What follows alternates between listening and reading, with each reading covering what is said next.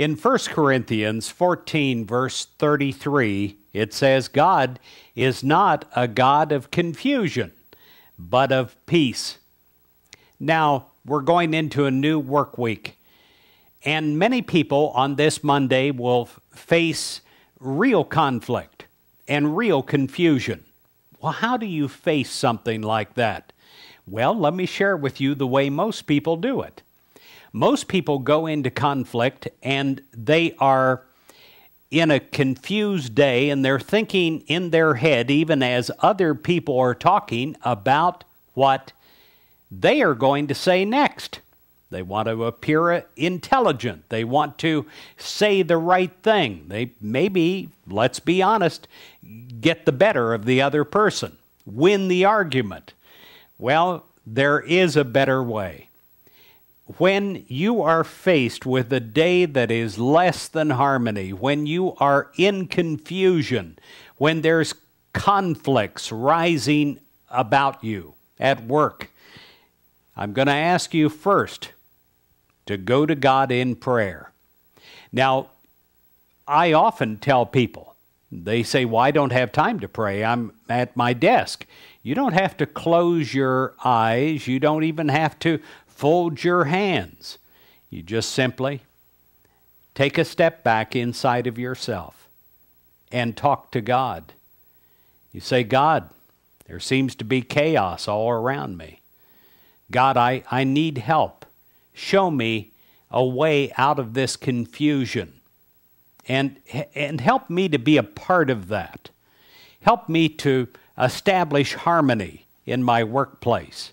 Help me to bring peace. You will be amazed at what happens. You will be given ideas. Some of the most brilliant things that I've ever said in moments like that have not been my own. It's been God. Sometimes God gives me an idea that I fight with at first. I say, oh, gads, I could never say that. And yet, when you get the faith enough to say it, it absolutely establishes calm and harmony and tranquility. And it lasts way beyond the moment. Sometimes it lasts for years. So if you find yourself in a situation today or this week or at any time, at work or in the home, step back for a moment inside of yourself and say a prayer and ask God to come through you. See, you were created in the image of God. You were created in divine love and divine peace, and that can come through you. It can come through you as you. If you let it, and you let it, you allow God to flow through you. And as this happens, all negative thoughts are dissolved into nothingness inside of you first, and then inside of others that are in your presence. And you're also going to feel a deep sense of peace even when the chaos continues. You'll find that you have an inner power where you're not caught up in it.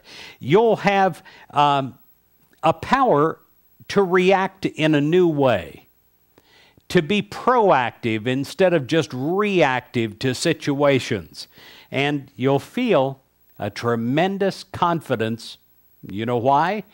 Because you'll know your oneness with God. You are one with the harmony of God today, and today is not a day of confusion because it's a day of God. God is with you, and therefore today is not a day of chaos. It's not a day of disharmony, but a day of peace. God bless you, my friend, in peaceful, God-directed ways.